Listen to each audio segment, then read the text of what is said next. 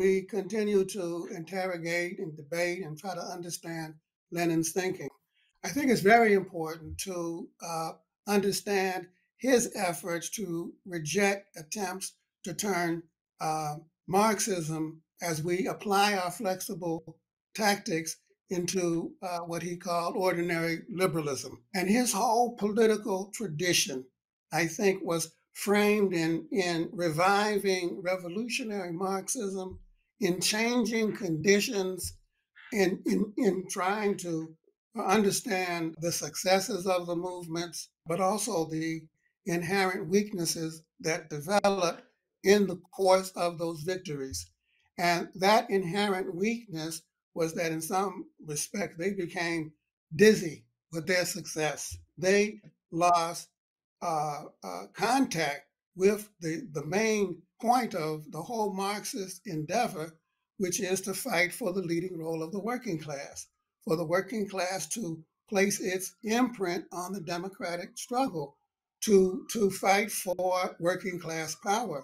We've had to address the need for prolonged struggles over a long, long period of time, and while doing so, not to lose sight of the objective goal. And so we have to find ways of sustaining our movements and employing more forms of struggle than just participating in elections and struggling around strikes and so on.